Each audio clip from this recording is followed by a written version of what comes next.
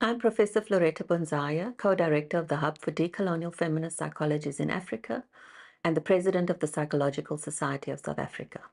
My work involves understanding the dynamics of gender-based violence through research with survivors and perpetrators.